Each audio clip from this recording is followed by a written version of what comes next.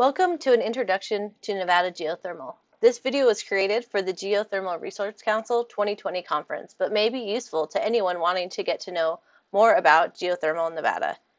I am Courtney Braylow from the Nevada Division of Minerals, and we at the division are happy to be working with the Nevada Governor's Office of Energy and the Nevada Bureau of Mines and Geology at this year's booth. I hope you find this introduction useful, and if you have any questions, please reach out to us at our 2020 GRC virtual booth or by using the contacts listed on our websites.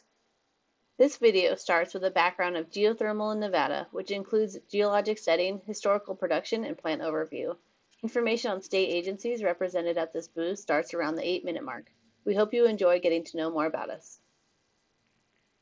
So let's start with a basic question. Why do we consider Nevada a geothermal state?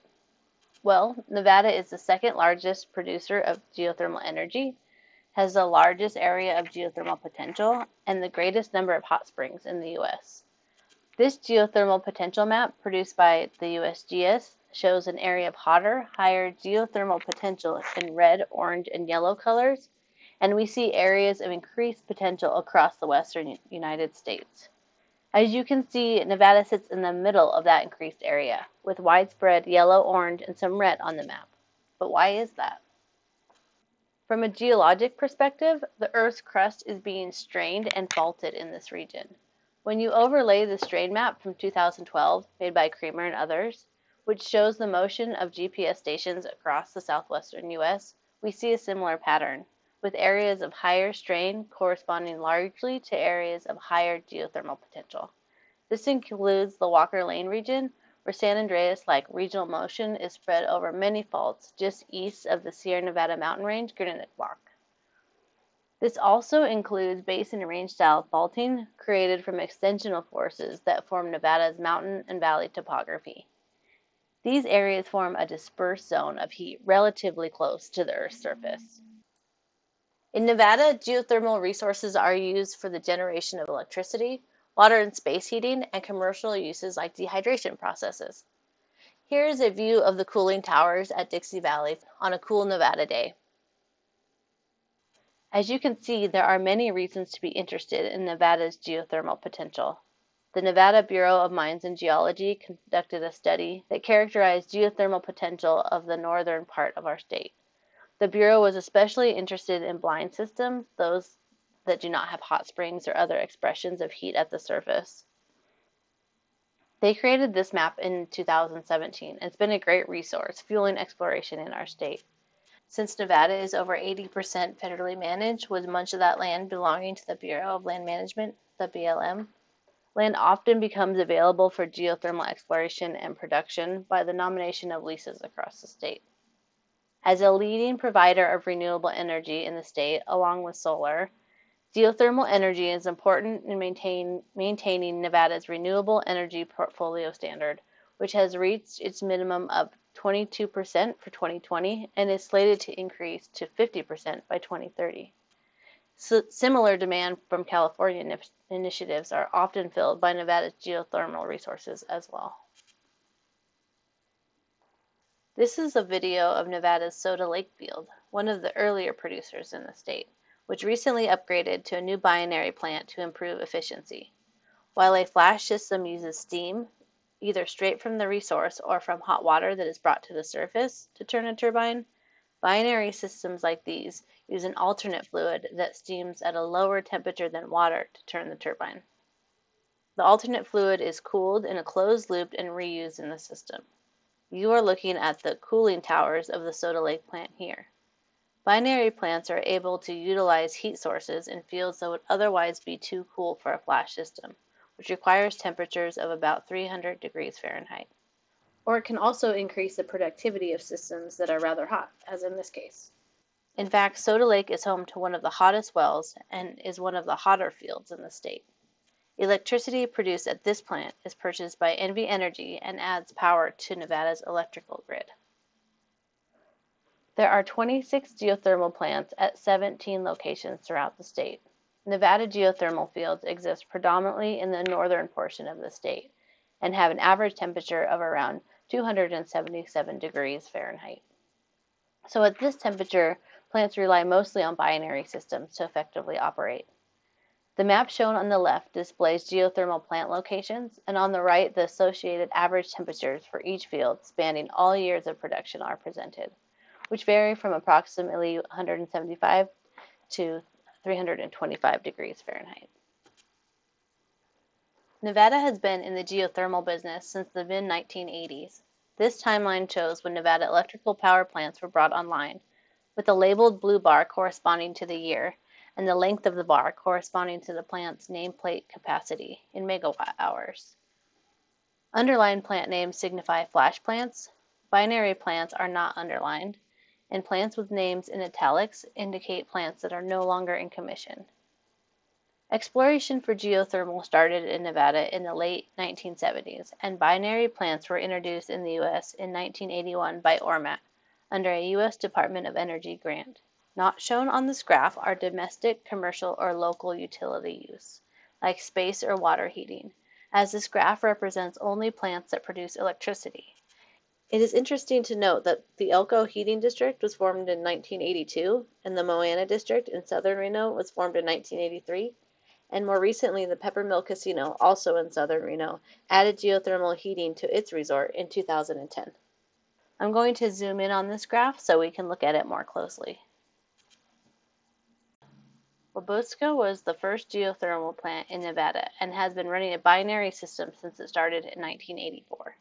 A mix of binary and flash systems were developed throughout the late 1980s, with Beowawe and Dixie Valley flash plants still in operation today. A second wave of geothermal development began in the 2000s and has continued to today. Some plants were upgraded to new or improved binary systems during that time, like Brady and Steamboat Hills, which just finished this year. Others added binary to their existing plant, like Beowawe and Dixie Valley, or completely replaced plant facilities, like in the case of San Emilio and Desert Peak. New plants also emerged during that time, like Blue Mountain, McGinnis Hills 1 through 3, Tuscarora, Patua, and Don Campbell, some of which have a nameplate capacity of almost 50 megawatt hours. Nevada geothermal production reflects the development of these plants and the geothermal fields associated with them.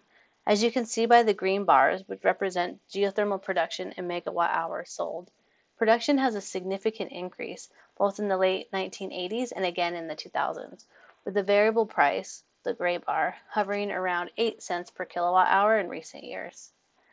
Last year, production in the state increased by 12% to 3.9 million megawatt hours sold. We would now like to take a few moments to recognize each of the agencies involved with making this year's Geothermal Resource Council Convention booth a success. We will start with the Nevada Division of Minerals, who is the state regulatory agency for drilling, completion, and maintenance of all geothermal wells in Nevada. Since nearly half of all geothermal wells are drilled on federal lands, the division works closely with the BLM, who is the lead agency throughout the permitting process. The Division of Minerals conducts well inspections for the duration of well life, collects production data, and publishes reports, maps, and other information for public use regarding geothermal and mineral topics throughout the state.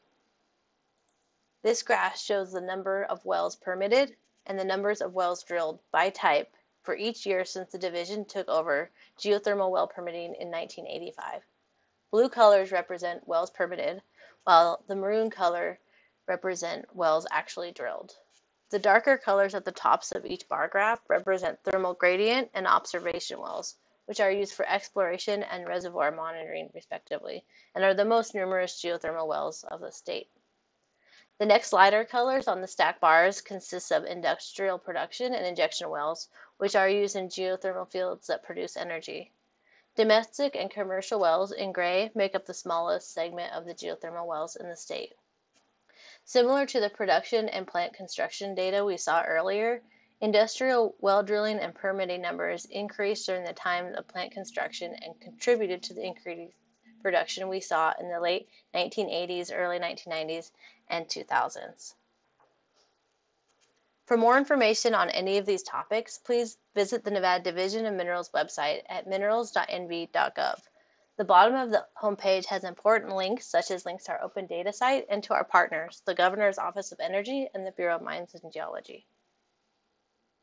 The geothermal program page has contact information and important information regarding geothermal wells and well permitting, including recent updates to the Nevada Administrative Code, where regulations were updated for clarity in requirements and changes to well bonding.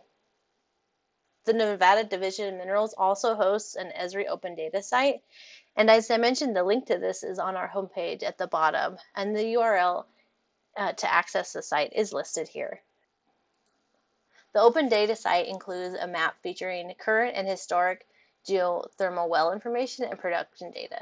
Links to the Bureau of Mines and Geology geothermal pages are also found here, which allows users to search for a particular well API number and to access well logs and other public data.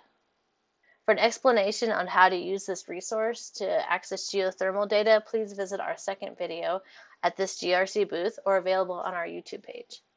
Garrett Wake is now going to present information from the Governor's Office of Energy, followed by Dr. Faulds and Dr. Aileen from the Bureau of Mines and Geology, our partners in this GRC booth. The Nevada Governor's Office of Energy, or GOE, oversees energy programs required through statute and those that help to meet the mission of the office. The mission of the GOE is to ensure the wise development of Nevada's energy resources in harmony with local economic needs and to position Nevada to lead the nation in renewable energy production, energy conservation, transportation electrification, and the exportation of energy. The GOE implements the laws of the state as defined in Nevada Revised Statutes 701 and 701A, manages energy-related programs, facilitates cooperation between key stakeholders, advises the governor on energy policy, and collaborates with local, regional, and federal partners to ensure a reliable and sustainable energy system. The Renewable Energy Tax Abatement Program came under the Governor's Office of Energy's jurisdiction in July 2009. The program awards partial sales and use tax and partial property tax abatements to eligible renewable energy facilities. The program helps attract developers to Nevada because it provides incentive for the construction on commercial power plants. These projects increase Nevada's tax revenue and lead to job creation in this growing industry. The Governor's Office of Energy staff reviews the abatement applications, conducts public hearings to determine eligibility, and renews annual compliance audits after abatements have been granted. Qualifying projects could potentially be eligible to up to a 55% property tax abatement for 20 years and 3 years of sales tax abatement. Projects that have received a partial abatement through the Renewable Energy Tax Abatement Program have created over 10,000 jobs and attracted over $8.3 billion in capital investments, payroll, and taxes paid thus far. For more information, please visit our booth and ask an Office of Energy representative your questions, or go to energy.nv.gov. Greetings, this is Jim Falls, Nevada State Geologist and Director of the Nevada Bureau of Mines and Geology.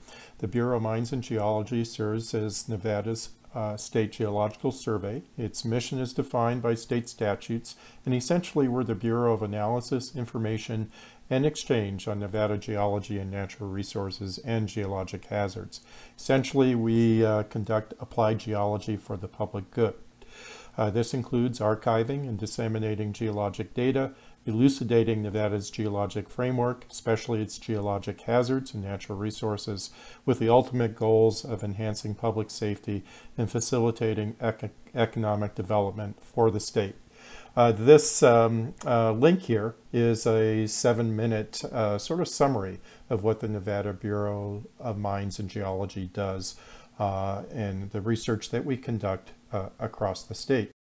This is our basic structure and outcomes. There are several different components to the Bureau, including our research and teaching faculty, our cartographic, GIS, and publication support staff, the Great Basin Science Sample and Records Library, which serves as a repository for geoscience data and collections, physical collections for the state, and of course our administrative support. we have about 27 full-time employees.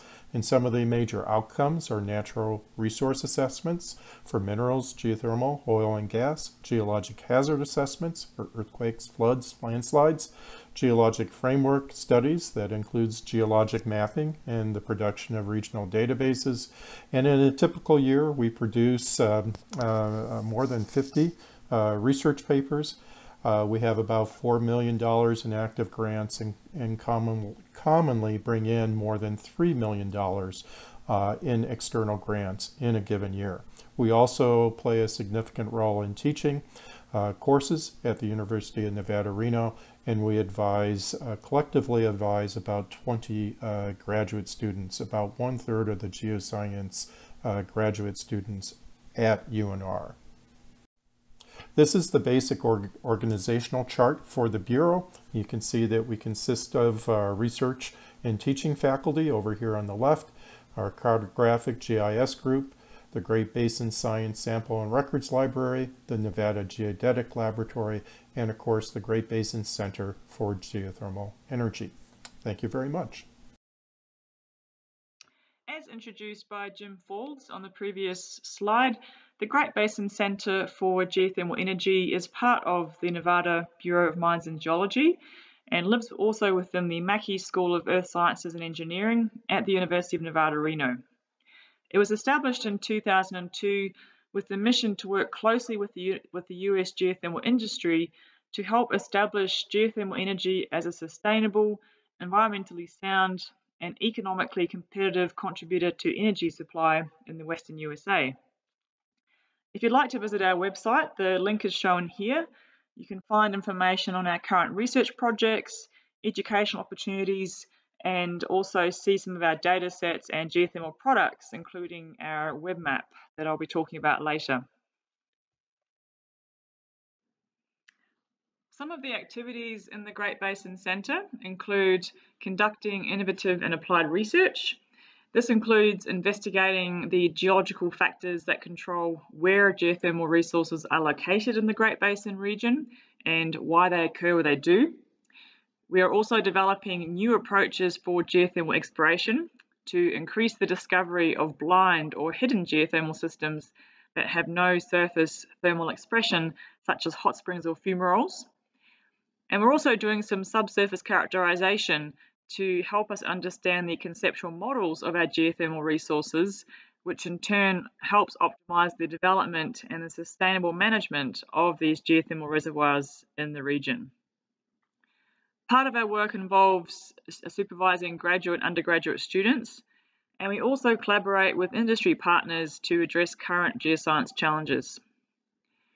The National Geothermal Academy is an intensive summer short course training program that aims to train the next generation of geothermal scientists and engineers.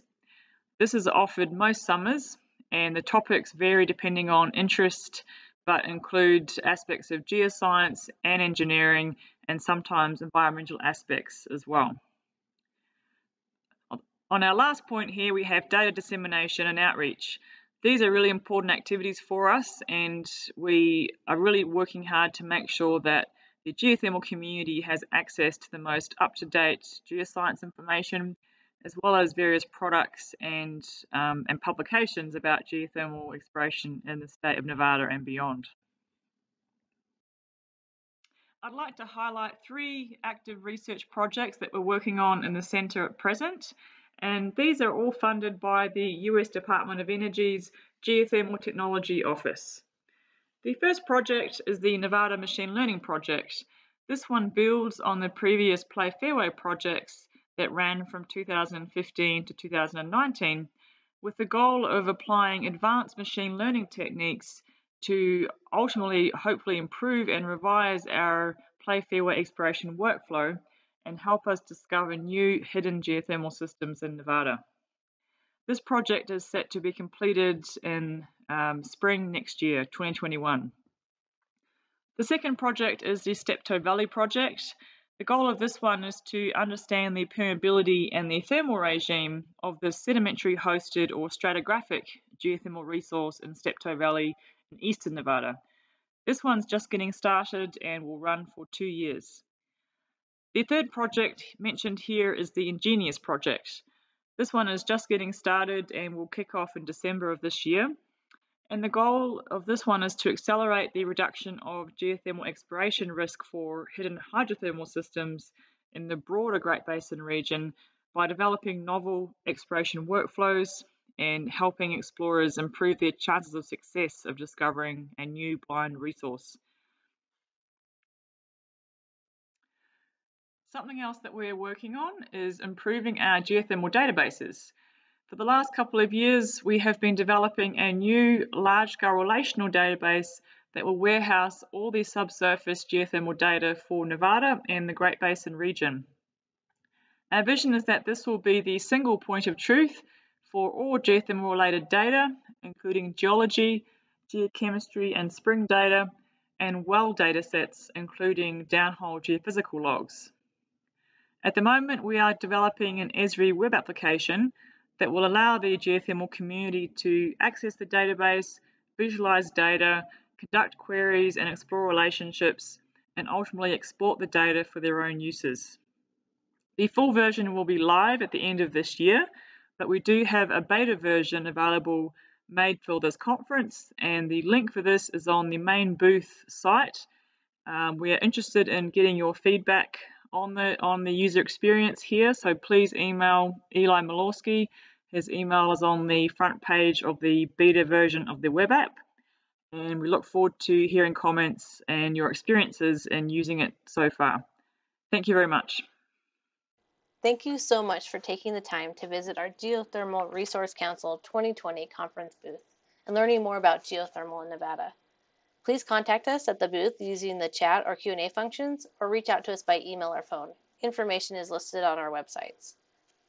Also, check out the live educational session on Thursday at 12:30 Pacific Time when Dr. Bridget Aileen will present an update of 2019 and 2020 geothermal activities in the state. Enjoy the conference and have a great day.